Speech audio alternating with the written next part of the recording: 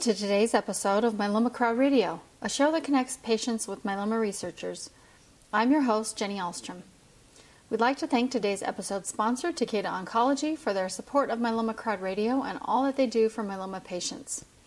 Now, a few announcements before we get started. We recently announced that the Myeloma Crowd will be hosting day-long meetings called Roundtables on High-Risk Disease in a variety of locations. These are sessions with top myeloma experts who will cover topics that are critical to high-risk patients. Each of the meetings will discuss a specific genetic mutation that is considered high risk, as well as provide information that is important to patients whose disease is aggressive in other ways, like a disease that is not responding to currently available therapies. Now, between 15 and 25% of newly diagnosed patients have high-risk disease. Plus, as patients become refractory to treatments, their myeloma typically mutates and becomes more aggressive over time. So truly, these roundtables are for everyone. Our first Myeloma Crowd Roundtable on high-risk disease will be held in Salt Lake City on May 7th, with sessions by 3 myeloma experts. Now, the MAF translocation will be highlighted during the day, so if you have either the 1416 translocation or the 1420 translocations, you will want to attend. Future meetings will occur in additional cities, including New York City and St. Louis, with more to follow. You can find links to the Salt Lake City meeting on the Myeloma Crowd website and watch for future meetings as we finalize the planning. Also, we are in the middle of our Muscles for Myeloma program. This will run for another month, and we would love for you to join us in April. Doctors are segmenting patients into fit, unfit, and frail categories and are tailoring treatment based on those categories rather than by age. A patient's ability to handle a more difficult treatment or extended treatments also typically gives them longer overall survival. You can check the Myeloma Crowd website and click on Muscles for Myeloma to join and set your own fitness goal. You can also watch for different walks or runs that we'll be joining in different communities. Now on to today's show. About a year and a half ago, I interviewed Dr. Irene Ghobrial on Myeloma Crowd Radio to learn what she was trying to do to prevent smoldering in MGUS patients from progressing to full myeloma. I caught up with her recently at Dana-Farber in Boston to learn more about the progress she's made with the program she calls P-Crowd. Before we hear from Dr. Ghobrial, let me share a little more about her. Dr. Ghobrial is an associate professor of medicine at Dana-Farber Cancer Institute at the Harvard Medical School in Boston. She's a physician-scientist who specializes in myeloma and Waldenstrom's macroglobulinemia, which I can never say, specifically in the precursor conditions of MGUS and smoldering myeloma. She reviews abstracts for the American Association of Cancer Research and top publications such as Blood, Lancet, and the Journal of Clinical Oncology, just to name a few. She's on the editorial board of the American Journal of Blood Research. Dr. Ghobrial reviews grants for the NIH, the LLS, and MMRF, and has won numerous awards, including a Dana-Farber Clinical Investigator Award, the Robert Kyle Award for her work in Waldenstrom's, and the American Society of Clinical Investigation. She particularly focuses on the role of the malignant bone marrow niche in disease progression from early precursor conditions like MGUS and smoldering myeloma to active myeloma. In addition, she's a co-leader of the first consortium of clinical trials for blood cancers in collaboration with the LLS to form the Blood Cancer Research Partnership. She initiated a new clinic for this prevention of progression in blood cancers at Dana-Farber, where patients with precursor conditions like MGUS, early MDS, and early CLL will be monitored before a disease progression to see how the clone evolves and how that happens during disease progression. So Dr. Ghobrial, welcome to the program, and maybe you just want to start by sharing what you did to begin this research effort. So the Center for Prevention of Progression is a new initiative that we started at Dana-Farber about a year and a half ago. And the whole idea came from a very simple thing. In solid cancers, in breast cancer or in colon cancer, we're doing screening all the time for our patients. So when I'm age 40, I go for my mammogram or colonoscopy when we're a little bit older. And if you see a small little polyp or if you see something in your mammogram, usually we have things removed immediately, and we don't say, well, why don't you wait until you have lesions in your bone or you have metastasis of breast cancer and then I'll treat you. Yet for blood cancer, we see every single day a patient with MGUS, or a patient which is monoclonal gammopathy of undetermined significance, or a patient with an early MDS. And we tell them, oh, wait until you have myeloma, wait until you have leukemia, and then I'll treat you. And that whole idea of watch and wait is something that we've inherited. We've all been taught this way. And it made sense probably in the older days when we had no treatment, we had no effective therapy, and the treatment was actually very harmful. So if you're asymptomatic and you're doing well, it makes sense not to treat you. But these days, with us understanding all the mechanisms of clonal evolution, of the tumor cells are not sitting as, things that are not acquiring new mutations as we leave them alone. And as we understand better the immune microenvironment, that as the tumor cells grow more and more, they're able to make your immune system worse and worse. And as we understand all of this, it doesn't make sense for us anymore to say, well, why don't we just watch and wait until you have a full-blown disease, until you have metastatic myeloma, and then I'll treat you. And that whole concept is something that we need to change in our mind as physicians. We need to change for our patients, but start to prove it also clinically. We cannot say, yes, it doesn't make sense. We have to actually truly prove that early treatment makes a difference in the survival of patients with myeloma. And if we prove that, then suddenly we're changing everything. We're changing the way we think of our asymptomatic patients walking around. But you can also think that 3% of the population over the age of 50 has MGUS, and that's a huge number of people that we're not screening for, we're not looking for them. And if we know that we can make a difference in their life, we should be starting to look for them and screen them. And instead of just doing a mammogram or a colonoscopy or even checking your cholesterol level and making sure you don't get a heart attack and you die from it, we want to make sure you don't have MGUS and you will develop myeloma in 20 years from now, and I can prevent myeloma. And the whole idea of prevention, that myeloma will happen, is such an interesting concept, right? That we can think of preventing heart attacks these days because we're very good at it, and just giving an aspirin and controlling your cholesterol. It could be as simple as that in the future for us in myeloma. But we just need to make the steps. We understand the biology, we understand who will progress and who will not, because we don't want to treat everyone. We cannot treat the whole population to prevent 10,000 cases or 15,000 cases. And we need to develop the right trials for the right patients, something that's not toxic, that's not forever. We don't want to treat patients forever to prevent one case. We want to truly have more of a surgical intervention, just like we do in breast cancer, but in this way it's a medical but very concise and very non-toxic therapeutic intervention for those patients. So with that in mind, we started this initiative a year and a half ago. Adriana Perilla-Glenn is our project manager, really running the whole show, basically. And it started with a very simple concept. What you're describing sounds like a completely new project, or in an entrepreneurial world, it'd be called a startup company. It's a small thing that we started saying, what can we do to make a difference? So we started creating a website, creating the database that patients will enter their information in. Can we have things simple so that it empowers patients? So we started the whole initiative of P-Crowd.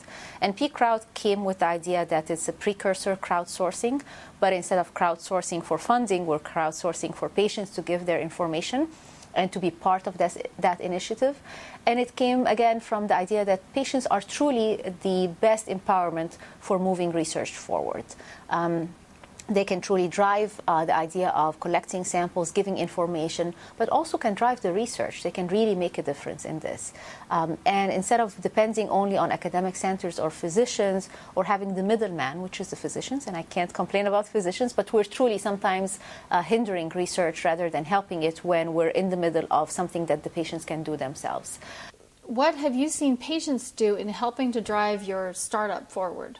We found that indeed, if you go to the patients and ask them to be part of it, it can make a big difference. They are there to help, and they were willing to help.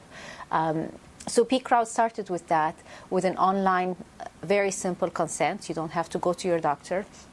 With a way for you to receive a sample acquisition that's very well packaged, that's easy and simple for the patients to get it, and for us to also be able to track things and move along with multiple samples throughout the course. Now, this is something all patients can participate in no matter where they're located. Is that correct? The nice thing about peak crowd is this is not something that's limited only to Dana-Farber or to the Boston area. In fact, we have it now nationally open, and we're thinking very soon it will be internationally. Everyone can participate in peak crowd. It's really for every patient and for every individual who really wants to be part of this crowdsourcing way. Right now, we're collecting a lot of patients with MGUS and smoldering myeloma or asymptomatic Waldenstrom, so the IgM MGUS. We're also asking patients who have very early MDS asymptomatic, as well as the early MBL, which is the early CLL cases, to be part of this big initiative. The hope is that not only them or their family members, as we expand this to family members, will be part of this, but this will be truly a community where they can actually be part of a true social community together to help advance the research. But the whole idea is that as we get back information on their genomics, on their information of the samples, we will be able to give it back to the patients in the website so that every 100 or 200 or 300 patient sample information comes back, we're able to curate it and give it back to the patients to see what's going on with the research. It's also a great way for us to say, if you want to participate in funding, then go to the sources of places that are giving us funding to help us move along in the research. And again, this can help build it up more and more, and it keeps expanding. Well, not only can you donate to organizations that are donating to this project, but facilities also accept direct donations. You can even make a donation to a specific lab, like Dr. Ghobrial's lab at Dana-Farber, and note that you want the donations to go to this project. Dr. Ghobrial, maybe you can give us an update on where you're at. We were starting with asking 1,000 patients. Now I think we're asking maybe more and more and more. And hopefully we will use that platform for the screening program, for asking a question of, can we screen a high-risk population that's walking around there that they do not know they have MGUS, but we can truly identify early steps of MGUS or smoldering myeloma and define who will need treatment, and then can we make a survival difference in those patients. And if we do all of that, someday we will be going to our doctors and checking a blood test, which is a very simple and easy thing, less controversial than mammograms. And if we have MGUS, we know that potentially we can prevent myeloma for our own lifetime, and that's a big difference for us. There are some people who say, now, if you screen everyone, you may alarm people who have MGUS or smoldering myeloma who may never end up progressing. So what do you say to people who say that? So it's an important question. If I know something is there and I can't make a difference about it, sure, I'm worrying a lot of people. But I think knowledge is an important thing in our life. Sometimes we get the knowledge and we don't know what to do with it yet. But if we say, well, then I'd rather just hide and not know the knowledge, then it's not a good thing. So the first step is knowing the knowledge and knowing truly who will progress and who will not. And we're not there yet. We have some criteria, the Mayo Clinic criteria, the Spanish criteria. They're not perfect in any sense because they're not based on molecular markers. They're based on tumor burden markers, which is just how much tumor you have. Of course, you'll progress faster.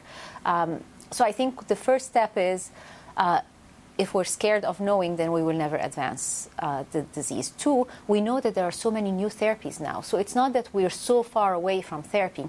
In fact, myeloma is probably one of the best areas of great drugs. And they're not toxic drugs. We have antibodies, we have vaccines in development. We have so many things that are not 15 years from now. They're now here that we can actually implement and make a difference with them. So it's not an idea that's so abstract that, yes, if I screen someone and they have high-risk disease and I know that in 10 years or in 15 years they will develop myeloma, can I prevent this with the therapy? This can happen in the next year or two. It's not something we're thinking of 10 years or 15 years from now. But if we don't make that difference, we will never have that chance.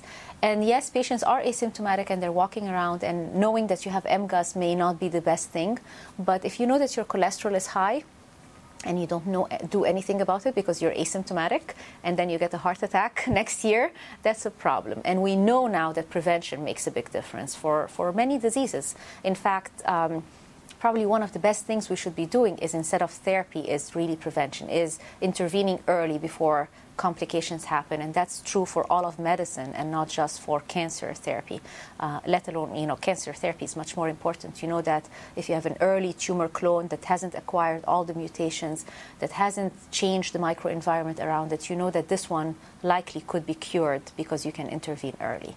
and it could be intervening early with vaccine therapy or with changing your immune system to kill that small tumor clone.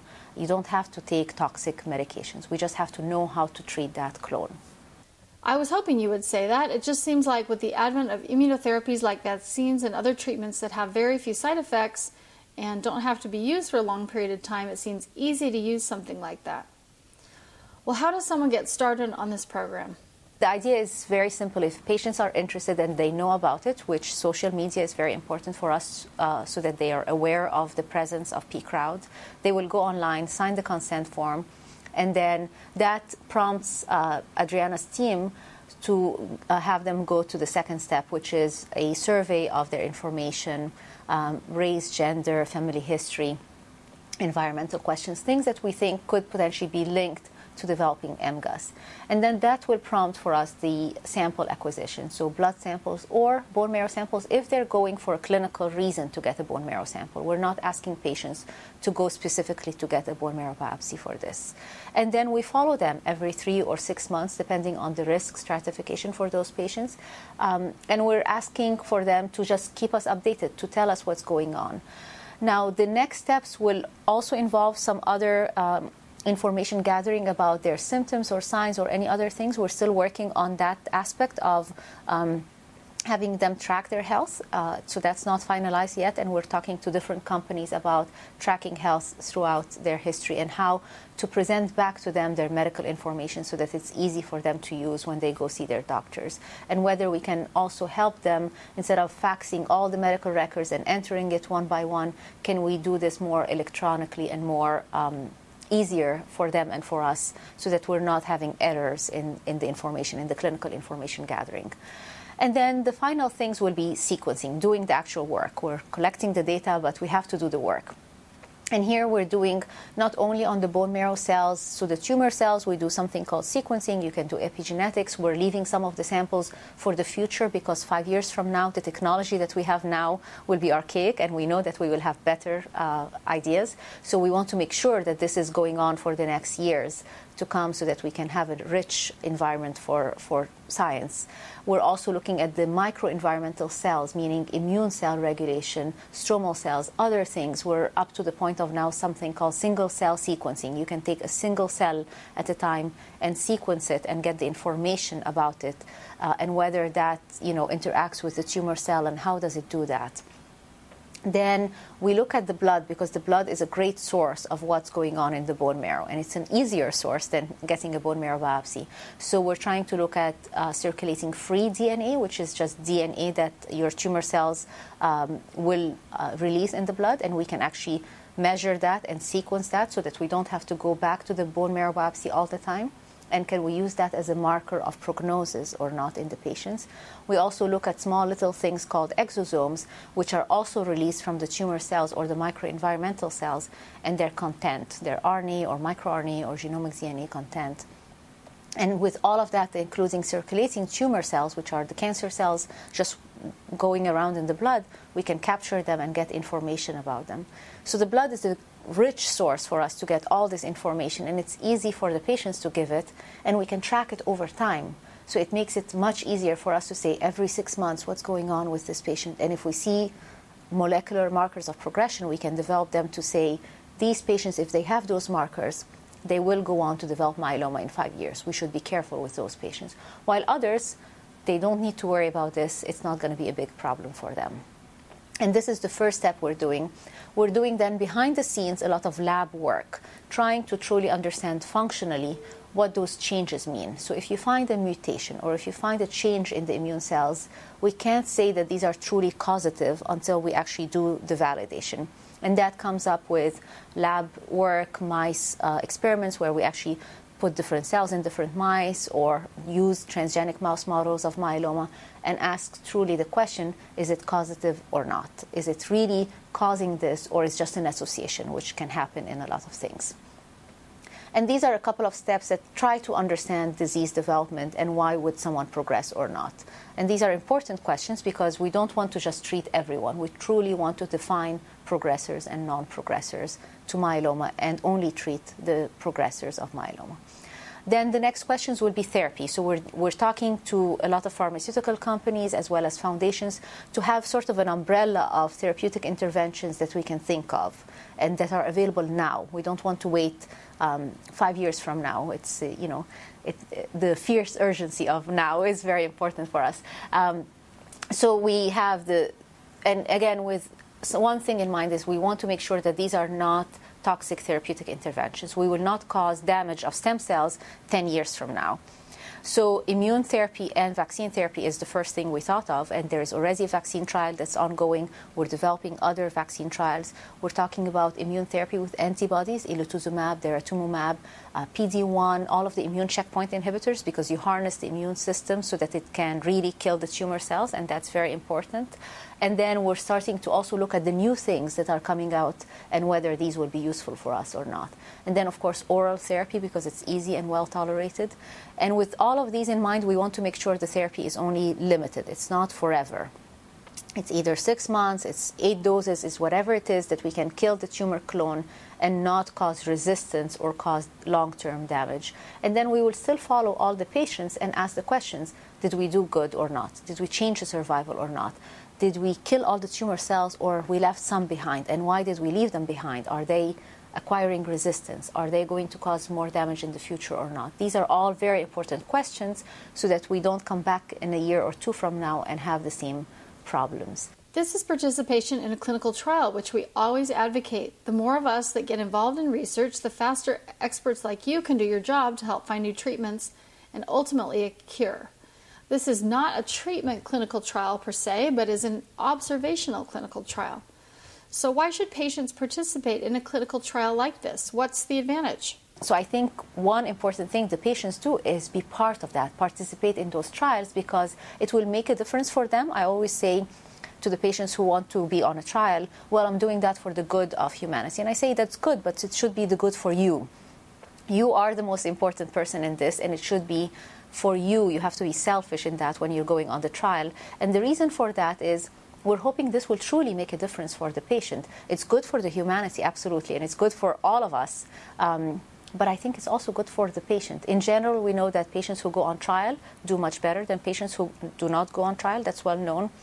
And we think that if you have high-risk smoldering disease, the chances of progression are really high.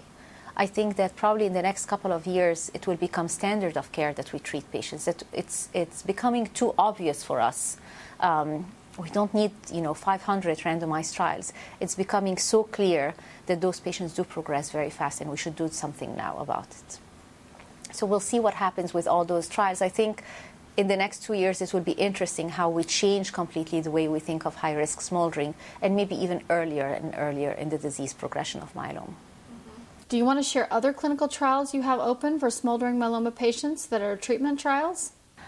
So we have several clinical trials for smoldering myeloma. Right now, many of them are in the high-risk area, so high-risk smoldering. One of them is elotuzumab, lenalidomide, and dexamethasone. So that's an FDA-approved combination already in the relapse setting. And the whole question is, can we bring it early? Can we ask patients to try those drugs earlier and see if we can use the immune system with elotuzumab and Revlimid to truly prevent progression and maybe cure the disease early? Then we have many other trials. Of course, the vaccine trial that's ongoing, the daratumumab trial. I think I'm very excited about the DARA trial in low-risk smoldering and high-risk MGUS. This will be the first time we actually do a study in this earlier disease stage. So most of us are doing in high-risk smoldering. Now we're taking it even earlier and asking 8 doses of daratumumab, would that truly control the clone or even cure the disease early? And that will be one of the questions we're asking in this trial. We're doing all oral regimens, so ixazomib, Rev-Dex, and then we're using the immune checkpoint inhibitors because we know that the immune system will be very important to harness early on. So we're developing a PD-1, which is nivolumab plus Revlimid and Dex trial. And these are just the trials we're doing here at Dana-Farber. We're also working with many other people in the MMRC consortium, with MD Anderson, with Memorial, with the Spanish group, to really ask questions of different clinical trials so that we put them all together in the end. And hopefully a year or two from now, we can say, yes, we made a difference in the survival of patients, and here are all the options that we can use. I don't think there is one right answer. I think we have to have choices for our patients so that one person would benefit most from this combination versus another would benefit from something else. The vaccine clinical trial is the OncoPEP vaccine, is that correct? Can you share a little more about that vaccine? So it's a PVX trial, which is a combination of genes that are well known in myeloma, XBP1, CD138, and so on. And these are all combined together to develop a vaccine that's generic, so it's not specific for the patient for myeloma.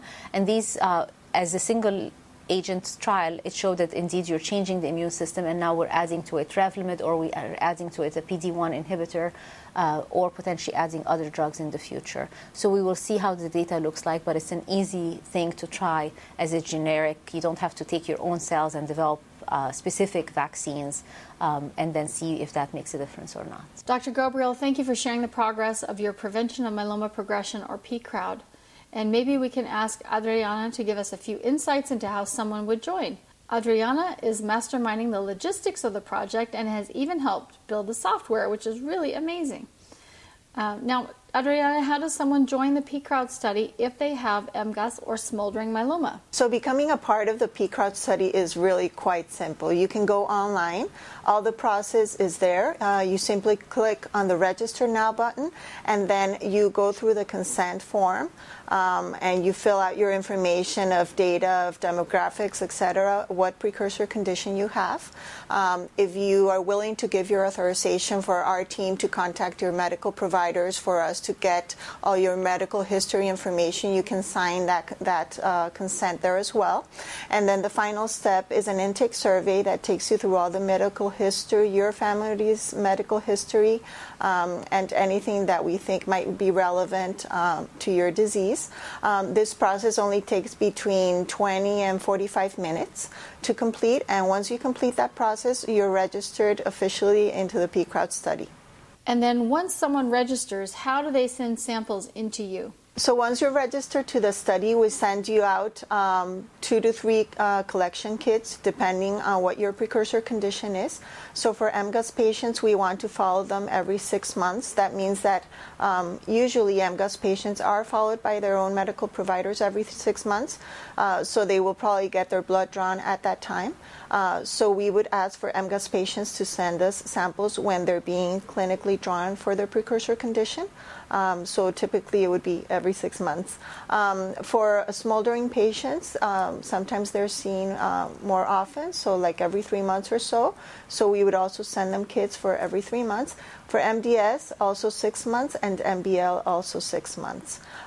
So basically what I do is that I send these kits that contain all the materials that you need.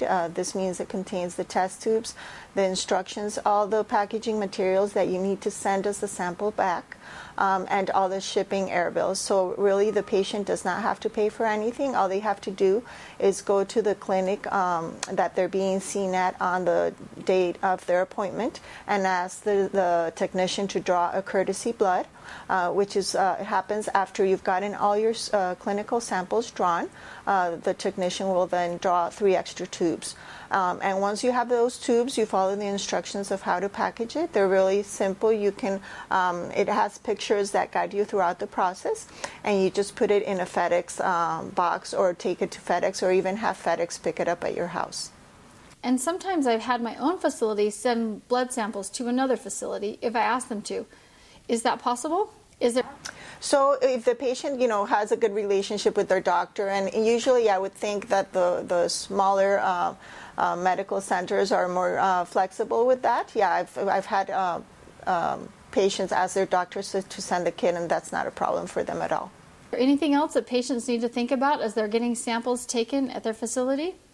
When you're getting your blood drawn, make sure that your appointment is between a Monday and a Thursday, just because we need to receive your sample up until Friday. We're not open on weekends, so you want to make sure that your sample is drawn then, so that when it comes to us, it should come the following day after it was drawn, just to make sure that the sample is viable for processing. Well, thank you to you both. Dr. Ghobrial, we look forward to sharing what you're doing because we think it's fantastic. And we look forward to seeing your study results. We hope this goes a long way to prevent myeloma from ever occurring in the first place. This study is a great example of just one of the ways we think that patients can help accelerate a cure, and we thank you for listening to another episode of Myeloma Crowd Radio.